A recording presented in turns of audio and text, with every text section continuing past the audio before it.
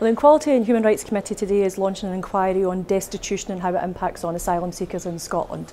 So we want to hear your story, whether you're going through that process, or whether you've been through that process. We want to know where you got help, how that help was given, whether you needed shelter, where you got that shelter from, and whether you needed food or sustenance and where that came from too. But we're really keen to hear your story because we want to change this. We want to make things better. We want to hear how you think Scotland could do this better. So the committee is really keen to hear your views as someone who's been through that process and the views of other people who have supported people through that process. So you can contact us on our website and contact us through social media, but please tell us your story because it's the only way we can change things.